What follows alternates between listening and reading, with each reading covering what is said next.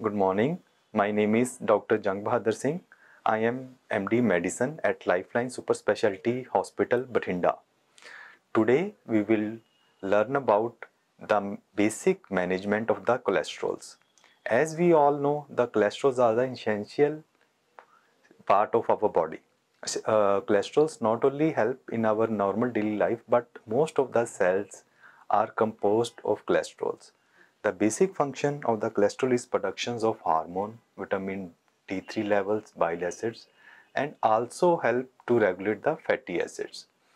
Cholesterols are normally produced in our body, but cholesterols are also produced in the daily routine diet of us. They are known as dietary cholesterol. Most of the cholesterols are not dissolved in our body.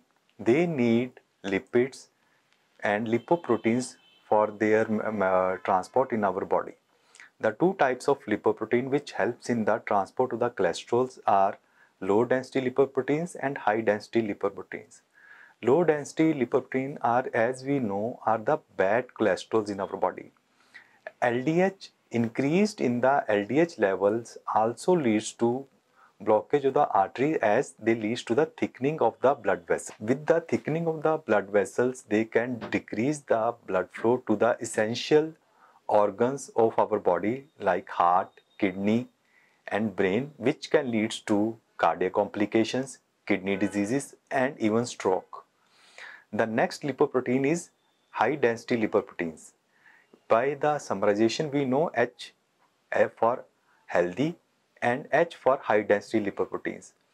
The increase in the level of the HDL lipoproteins help in the clearing up of the cholesterols and lead to us for the healthy lifestyles. HDL cholesterols are also known as good cholesterols in our body. As we can see from the name, H means healthy. The increase in the HDL cholesterol in our body prevents the cardiac complications and decreases the cholesterol in our body. It means it clears the cholesterols from our body.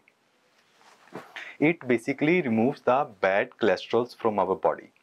Whenever we are to check the cholesterol level, it can be checked by simple test known as lipid profile.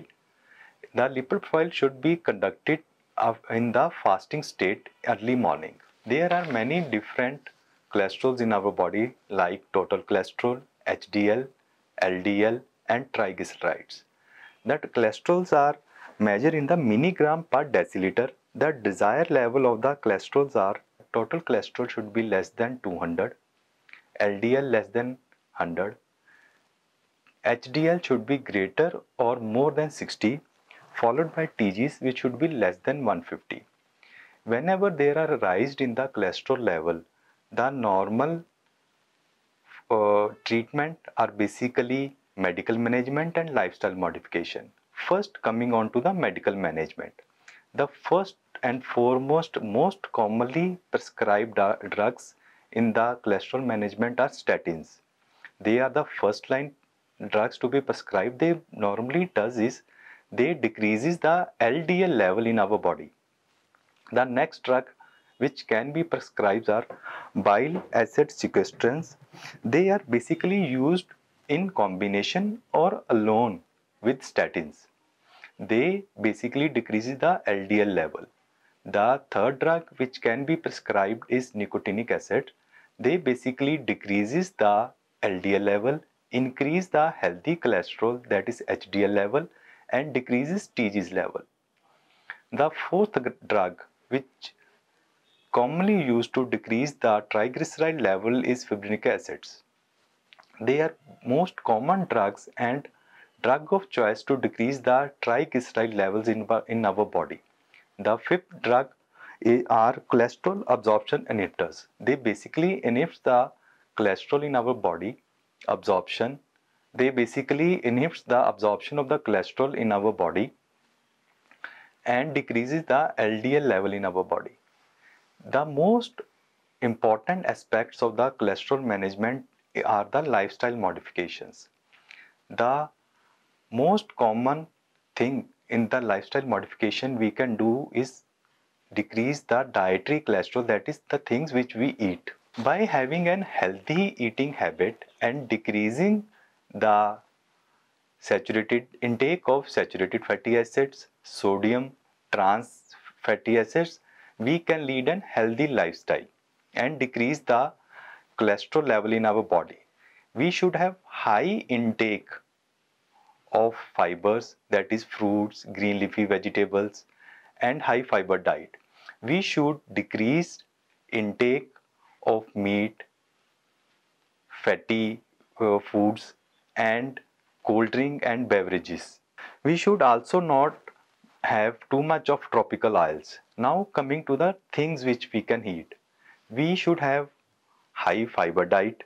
We should have yogurt, low fat milk, fruit, vegetables and grains with lean meat and things which contain low sodium and trans fats. The second most important aspect is having a regular exercise. By having 150 minutes of aerobic exercise per week can decrease the LDL level in our body.